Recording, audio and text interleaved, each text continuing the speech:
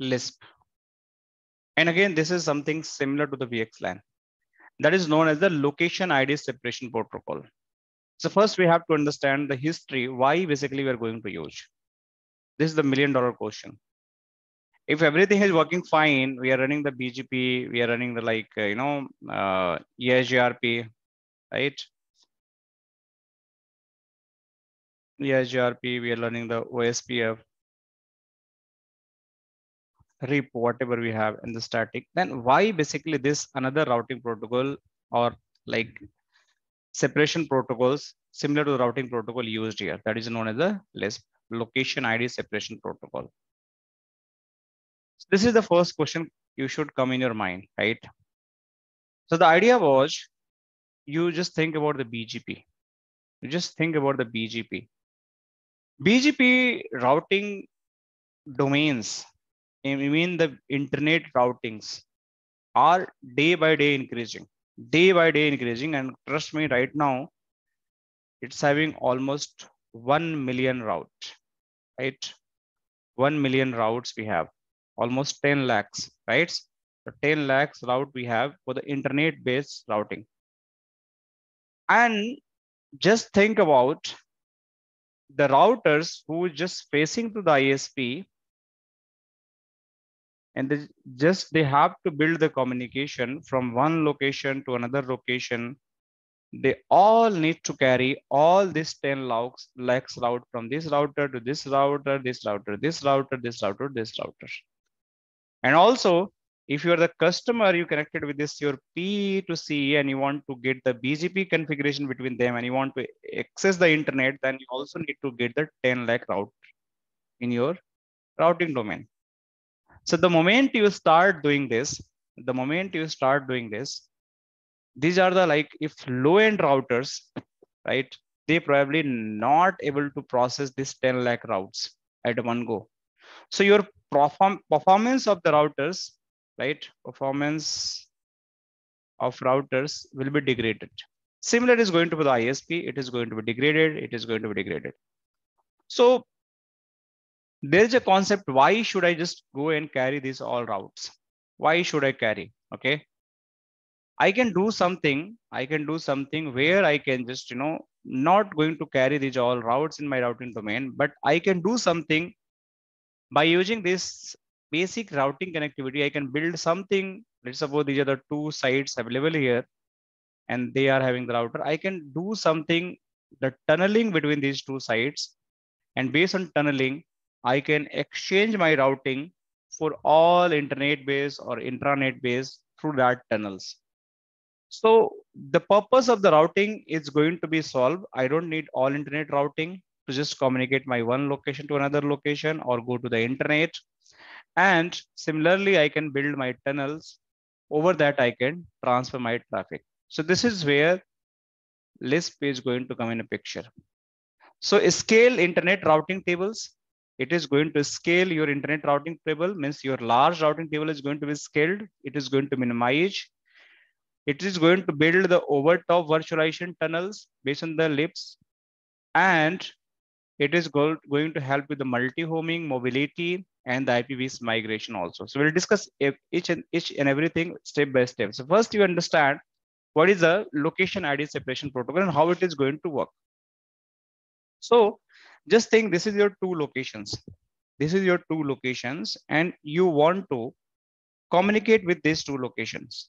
So this is the one thing, you just have to get the ISP network and you just take the MPLS or internet circuit, and then by using them, you can just communicate this. This is the one-way solutions. You can just build the MPLS, internet, whatever you want, and just make the communication. So this is the easiest way. But if I want to not receive each and every routing informations from the internet, and I want to build my something that is known as the overlay, so I can use the LISP technology. By using the LISP technology, I can build my tunnels. So how it is going to build? So let's suppose you want to use the LISP technology. So you just have to memorize, you just have to understand the concept of these all, 5 parameters. So we having the endpoint ID. we having the routing locator, we having the map resolver, we having the map server, we having the ingress tunnel routers, we having the egress tunnel routers, right? So what is the egress tunnel router? What is the ingress tunnel routers? So first you understand ingress tunnel routers. That means if I'm talking the ingress tunnel router where my packet is going to land and it is going to encapsulated in the LISP, packet. So the packet where the tunnel is going to start doing the encapsulation based on the source and destination IP address. So see, this is the source IP address and it want to talk to this destination with some data. So this is the original packet.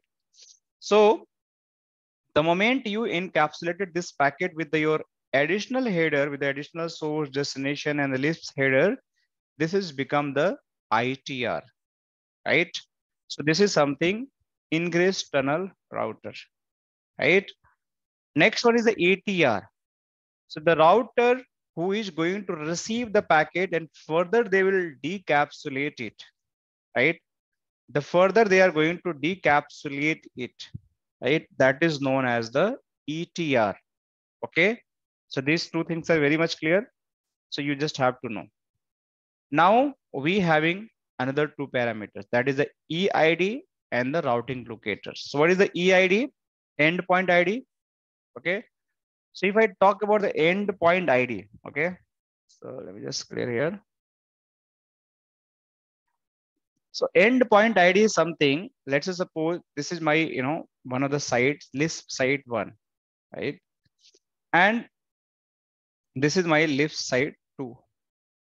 So the machine IP address, whatever the actual machine IP address, right? We have whatever the actual machine IP address I have, that is actual endpoint ID or subnet, you can say. So IP ID, you can just think about same. And on which public IP it is going to be mapped to just reach to destination. So corresponding to this, if you think about this site, for you, you don't know for this, but you know the RLOC for this EID. You know the RLOC. RLOC is the routing locator. So you want to go on this particular destination.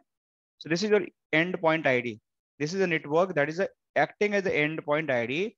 But corresponding to this endpoint ID, you cannot go in the private network directly over the internet. So you just have to go the RLOC. And this RLOC is going to help further to just divert this traffic to your actual destination. So the endpoint ID is the actually your end networks where your LAN subnet is going to reside, and your RLOC is actually the mapping, and it is going to tell your private subnet informations. Okay. So this is your EID and the RLOC. And what is a map resolver and map server? So in LISP network, one router is going to act as a map resolver and map server. And this having a responsibility to map all private and public IP address information in their record. So basically, whenever anyone is going to communicate, they will just first talk to the, like any LISP packet is going to communicate and build the tunnel. They first go to the MS and MR. MR will check the record and they will just tell which site and which RLOC you just have to reach. So corresponding to private subnet, you just having the RLOC manipulated here. So this is how it is going to be happen. Any question in this particular, in these terms we have? Anyone? In terms, I don't have question, but what in that previous traditional thing, all the routes, millions of routes are in the router, but here only that route records in MSMR. Are you saying that, or where it's gone, all of that million routes of BGP?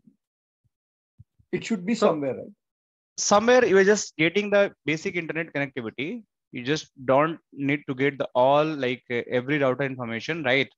You just have to get the information from the internet to just make the reachability. So just you have to make sure. Let me just tell these two address. Where is my mouse? Yeah, these two address. This is a public IP address. See, this is a public. This is public. You just make the reachable through the internet. If you're able to ping from here to here, here the public, like with IPsec tunnel. So you don't need the millions of route. You can do via the static routing, and rest by the help of the LISP, you can do the rest of the communication. You can do the rest of the communication by the help of the. So they have invented kind of different technology. It is Yes, not related to this is, BGP. yeah, this is something different technology, we can say. So let me just, I thought once. it's over the BGP or some kind of similar. No, no, no, no. Maybe some routes on the single kind of network, or maybe in the router, and other routers are just talking like with say a Yeah. single IP. Right? So see here, you can see these are the two sites. You can see here. Let me, you can see here. This is the site, right? So routing source destination data. This is same thing. So this router is going to get. You want to get this destination. So corresponding to this destination, they create the one RLOC. RLOC is your WAN IP address, right? And where it is going to map all information, that is going to map all in the mapping database. That is a LISP, MS, and MR servers. And they are the brain, you can think about it. And they are going to provide the resolving for this destination IP address, whatever you have. Okay. So based on this destination resolving, they will build the LISP packet. The first you can reach the gateway, then gateway router will connect to your brain. That is MS and MR, right? I can relate to this like a vManage or that yes SD-WAN technology. Exactly same. Likewise, your vSmart is the like something, the brain of the routing. Just think MS and MR is the brain of the routing table, and they also tell the TLOCs and next stop, they also doing the same thing. Same thing. Yeah. They're also TLOC the concept here. RLOC is a concept. Yes, RLOC is a concept. So same thing is going to happen, and they're just based on that. They're just going to build that all thing, and they are going to communicate. This is the RLOC space. Got it. So this is all. And one more important point. Let's say suppose you having some non, LISP site, right? Let's suppose the site where in behind in the network, these are the complete LISP network, right? You migrated two sites on the LISP, but might be one site here who don't have the LISP capability. So is it not going to communicate with the LISP site? It is going to communicate. So what is the role you just have to define? You just have to, in LISP space, you just define the router. This is the router. Again, it is a part of the LISP domain, but the router domain would be the PITR. That is a proxy ingress tunnel router. So it is going to build again tunnels with this. They're going to talk to this. They're going to talk to this. Everyone is going to talk to this. But this router is purely can communicate the non-LISP sites. So they does not LISP database lookup and encapsulation for non-LISP site. Does the LISP database lookups and encapsulation means they can act as a mediator if you're having the non-LISP site and LISP site and you want to communicate with each other. So any LISP packet is going to come, they can decapsulate, and again they can communicate to the LISP packet. Any packet coming from the non-LISP site and want to come to LISP, they can encapsulate and send to the LISP site. This is how it is going to happen. So this is acting as a broker. It is acting as a broker. So this is the concept of the LISP. Okay. And this is the concept of the proxy ingress tunnel interface tunnel router. That is, it does the LISP database. So this is all about the LISP. If you go in the books, so probably you can see here. Let me see what is written here. VXLAN, and so you can see here. So the same thing: aggregation issue, traffic engineering, multi-homing, routing stability, right? So CPU memories. What are the same thing I just told? That is going to, you can see everything is written here, and these are all problems. And to just complete this problem, so the same thing, we having the ITR routers, we having the ATR router, we having the PITR router, so non-LIPS data center integrated, PXTR, that is again non-LIPS, you want to get the data center, PETR again. These are all for PITR, PETR, these all are for the non-LIPS. So here you'll get the lot of definition, endpoint identifier, and endpoint, that is the IP address, and with the LISP site. LISP site, this is the name where the LISP router and EID reside. So this is the LISP site, means you're just encapsulating the packet and you're just deciding the EID. Ingress tunnel router, the same, that is encapsulating the packet. Egress, that is decapsulating the packet. Tunnel external routers, that refer as the ITR or ETR function, vice versa, because tunnel routers can be ETR or ITR. So if you initiating the packet, you roll with the ITR. but he is initiating the packet, you receiving, that your role will be the ETR. So it could be any PITR that you can see here, just like the ITR, but non-LIP side you want to connect. Similar proxy, PTR, ETR, just like the ETR, like similar to PITR. So PITR is the ingress and it is the egress. So just the vice versa. If you're encapsulating the packet, that you are acting as the PITR.